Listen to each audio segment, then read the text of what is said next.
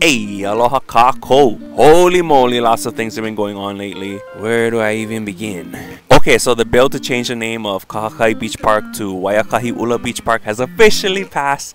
Yes, I also got to see Janet Jackson live on Oahu. And just a couple days ago, myself and more than 350 dancers from Kukuena, it's supposed to say Unu Kupu Kupu, got together to do the Kīpaepae Welina, or opening ceremony, for Merrie Monarch 2024. And as per usual, it was epic. Speaking of Merrie Monarch, since the last 2 episodes of this series were kinda on the heavy side, I figure I go try and make this one a little bit lighter, and it has to do with the Kīpaepae Welina that we just did for Merrie Monarch. So on the day of the ceremony, we had a quick mass rehearsal inside of the Hilo Civic Auditorium, and there was this one kikikane in front of me who was acting small kind jittery. Like when he was dancing, he was my ka'i. In fact, his hula was actually really good, but once we stopped dancing, he was kind of like moving all over the place, and it was pretty clear that the kid was nervous. Anyway, so at one point in the rehearsal, he turns around and starts talking to me. Mind you, I've never met this kid before, but for some reason he just wanted for wala'au. So he starts saying stuff like how on the outside he's smiling, but on the inside it felt like his guts were like gonna rip apart from how nervous he was. And so I told him like, boy, you got nothing to worry about, cause you're actually like a really good dancer, for real kind. And that seemed to calm him down like a little bit. We talked for a little more, and he eventually ended up talking to my hula brother, who it turns out used to be a kumu at this boy's school. Eventually, all of our kumu released all of us from rehearsal so we could go all get our a'ahu and go get ready. And so the boy went mahalo me for talking story with him, and he said when it's time for us to all come back and go inside for the ceremony, he was gonna come look for me so he could stand with me before we all walk into the Civic and work our unu magic.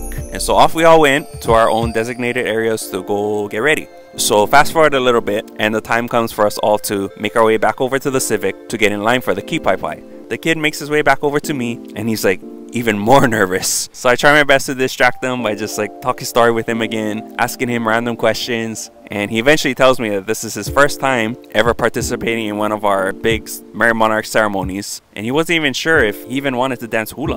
And I was tripping when he told me that, because not only was this kid like a solid dancer, but okay, so there's like one point in the Kīpaepae where all of the kumu hula get up and hula together, and this keiki would be watching the kumu, and he would try and match the pana, or the rhythm of the pahu, like he was patting his knees on beat, and he had it so it was like perfectly synced up with the sounds of the pahu. Once I saw that, I for real wanted to jump up and be like, okay, whoever this boy's ohana is and whoever his kumu are, please, whatever you do, don't let this boy ever stop dancing hula. He's a natural and he's got it. In fact, in my no'eau brain, I literally wanted to create like a force field around him so that like no matter what, he keeps dancing. And I think the reason why I felt this like level of aloha and protection over this opio was because I know people within my own ohana who have kinda similar talents. Just let those talents go to waste. In fact, I strongly believe that if some of them just kept hula or Hawaii kind things, and for some of them just dancing in general, it would have helped or given them like a solid practice or platform that would keep them healthy and away from toxic people and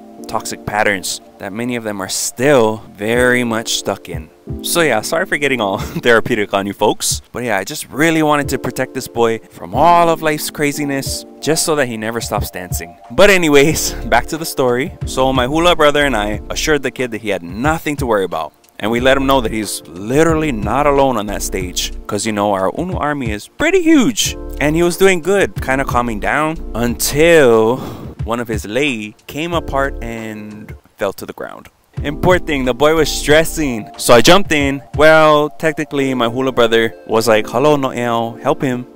So I did, and luckily it was just his lei a'i, or the one that goes around your neck. So yeah, I jumped in, quickly tied him back together, made sure the thing was pa'a, and I told him, okay boy, it's pa'a, no worries, it's not gonna come off again. He thanked me, and next thing you know, the pahu start going, we could hear the kani of the poo, and it was time for us all to jump into action.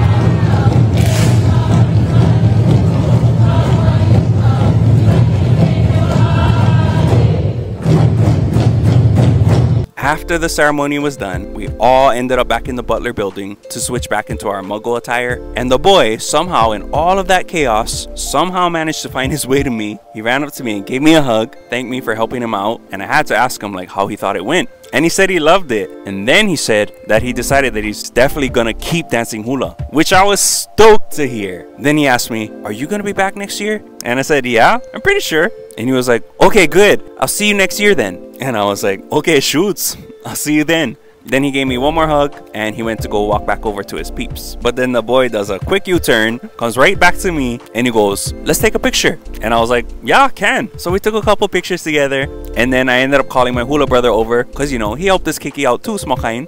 And yeah, so here's the picture. Aka aole au ike ina hiki au ke hoike ke alo ke keiki me oko no ka mea oia he keiki. But yeah, that was my mo'olelo pokole.